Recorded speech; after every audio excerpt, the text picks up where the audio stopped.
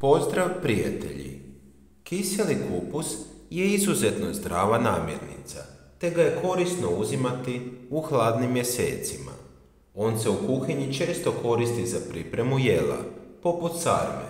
Ipak, najbolje je jesti sirovi kiseli kupus koji sadrži najviše mliječne kiseline, koja se kuhanjem izgubi. Tijekom njegova kiseljenja nastaje vitamin B12 koji je inače prisutan samo u namirnicama životinjskog podrijetla. Stoga je kiseli kupus odlična hrana za vegetarijance. Također, on je osobito bogat C vitaminom. Smatra se da 300 grama kiselog kupusa zadovoljava dnevnu potrebu za C vitaminom. U njemu se nalazi i vitamin U, koji se naziva i antiulkosnim vitaminom, jer štiti od čira na želucu i dvanaestniku. Kiseli kupus sadrži i željezo, te pospješuje stvaranje krvi i pomaže kod anemije. U njemu se nalaze i kalcij, magnezij, kalij, jod, te folna kiselina i vitamin B6.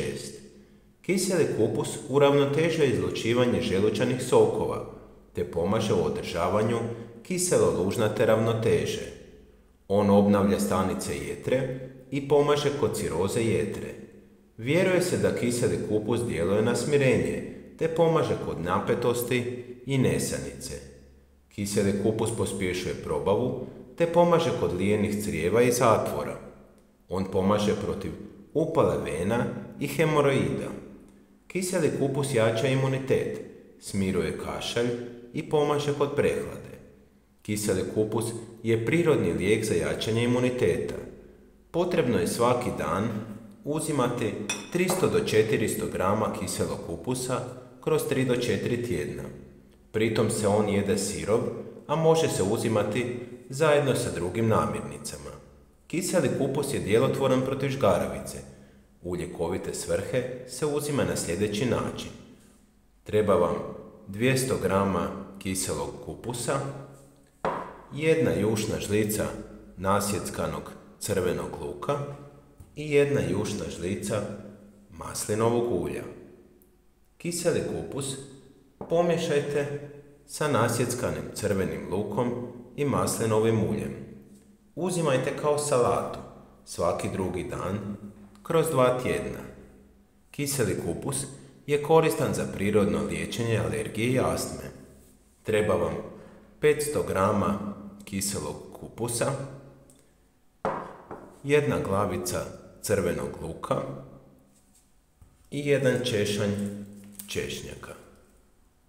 Nasjeckajte crveni luk i češnjak, te pomiješajte sa kiselim kupusom. Uzimajte odjednom ili tijekom dana. Ponavljajte tijekom 7 dana. Osim kiselog kupusa, izuzetno ljekovit je i sok od kiselog kupusa, koji se naziva rasol. Sok od kiselog kupusa je jedan od najzdravijih napitaka na svijetu. On ima jednaku nutritivnu vrijednost kao i kiseli kupus, te bi bilo dobro ujutro na prazan želudac popiti čašu soka od kiselog kupusa. On može zamijeniti upotrebu probiotika. Sok od kiselog kupusa je osobito popularan protiv mamurluka. On pomaže u nadoknadi elektrolita i hidrataciji tijela, te okrepljuje organizam.